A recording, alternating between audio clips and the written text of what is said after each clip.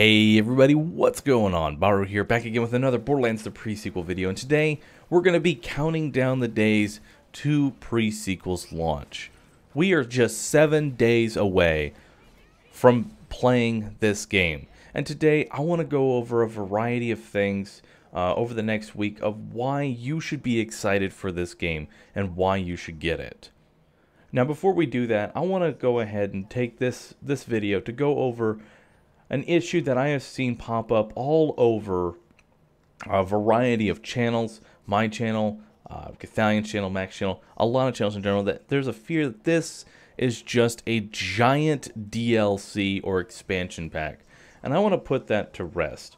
I have played the pre-sequel, and it does not feel like an expansion. It feels like a fully fledged game.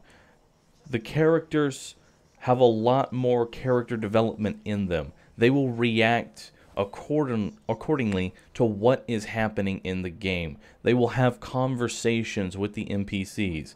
You don't ever feel like your character is just some person who's really excited about loot, but not much else as to what's going on around them.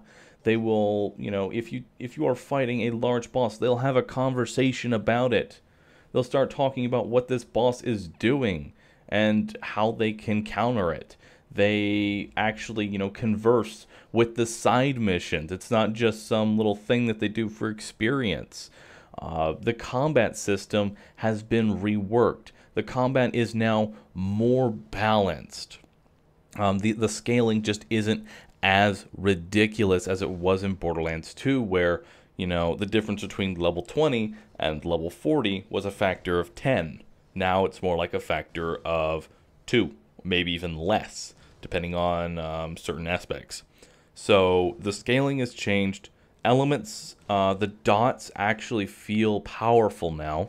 That is a complaint that's been in Borderlands 2. It's fixing a lot of the problems that were in the second game, and bringing a lot of new mechanics. There is oxygen, there is the ground slam, there's the mobility and the verticality of having double jumps and just being able to move around a lot faster. And because of this, the hip fire was improved, so that way you didn't have to ADS so much, and just all of these changes.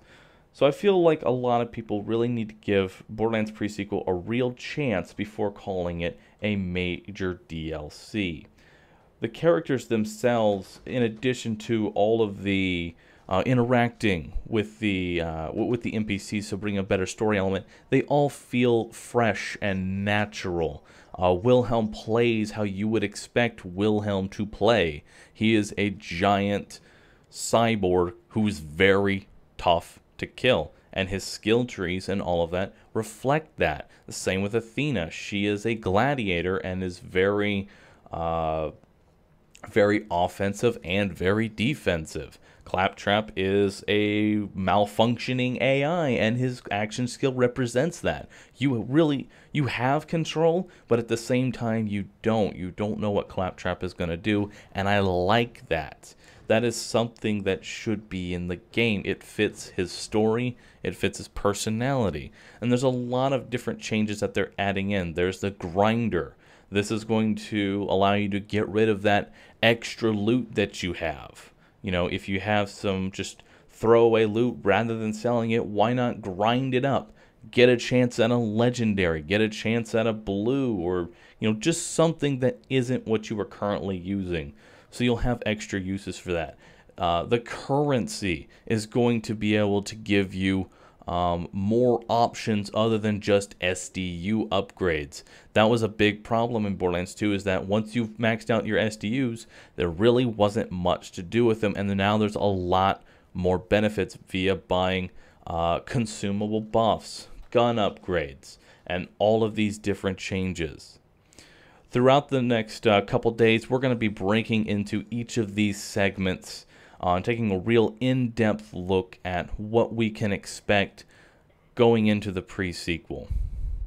So I hope you all will join me over the next few days as we count down to the pre-sequel's launch. I want to thank you all for watching. This will be a series that's going on each and every day. If you'd like to leave a comment in the comment section below of what you think should be covered next. Let me know, and we'll just we'll talk about it. We'll talk about it and everything that you can expect from it. Again, as I said, I've played the game. It's going to be fun. You all should be excited for this. And as always, if you enjoyed the video, be sure to hit that like button and help support me in what I do. And don't forget to rate, comment, and subscribe for future content. And I will see you all in the next video. Later.